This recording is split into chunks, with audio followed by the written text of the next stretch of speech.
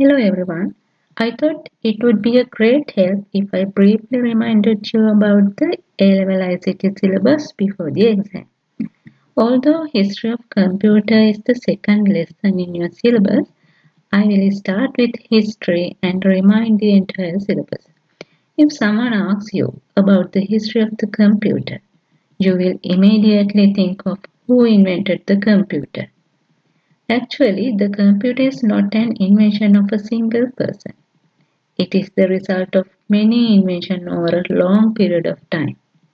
It is impossible to think that it stops here because with various other discoveries, we are now seeing predictions that this computer will do unimaginable things in the future. As an example, robots that are very similar to human activity have already been made. Therefore, it is clear to us that the computer has a history as well as a future. Computer history can be divided into four eras. Among them, two eras are special, such as mechanical era and electronic era. During the mechanical era, with the invention of iron, people made their work easier by using tools like swords, bows, and knives.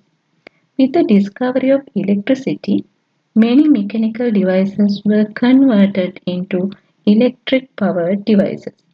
If we take an example, we can drill holes with a tool called Burumaya using our own body strength.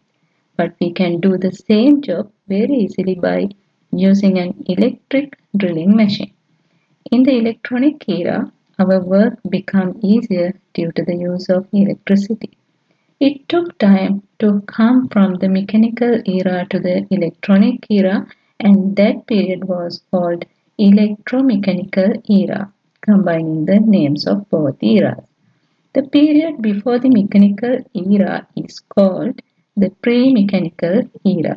Therefore, computer history can be divided into four eras such as pre-mechanical era, mechanical era, electromechanical era, and electronic era. The era we live in today is called the electronic era.